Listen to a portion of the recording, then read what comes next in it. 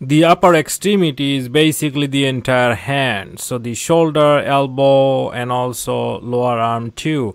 However, I'm going to talk about particularly the rotator cuff, where if the job is not designed well, then couple of things could happen. For example, this clavicular bone, this one, so there is a bursa in between that bone and the supraspinatus tendon, which is this piece.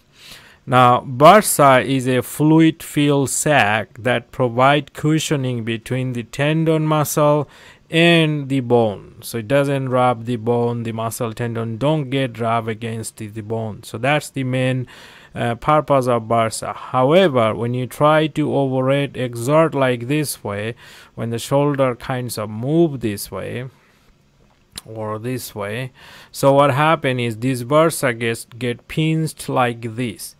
So it could happen that the bursa get damaged, and then that is called bursitis.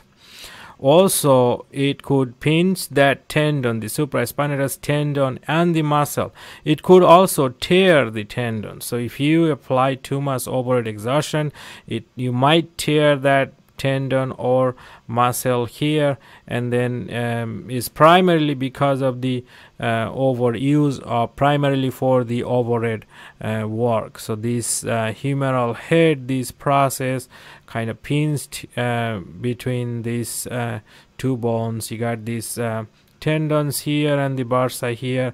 Now the definition of tendon, the thing that connect bones and the muscle, is the white, highly strong fiber that connects your bone and the muscle. However, lot of overhead exertion like this, lot of rotation like this, any job that requires any kind of overhead work might actually cause the bursitis, also tendonitis. So job should be designed in a way.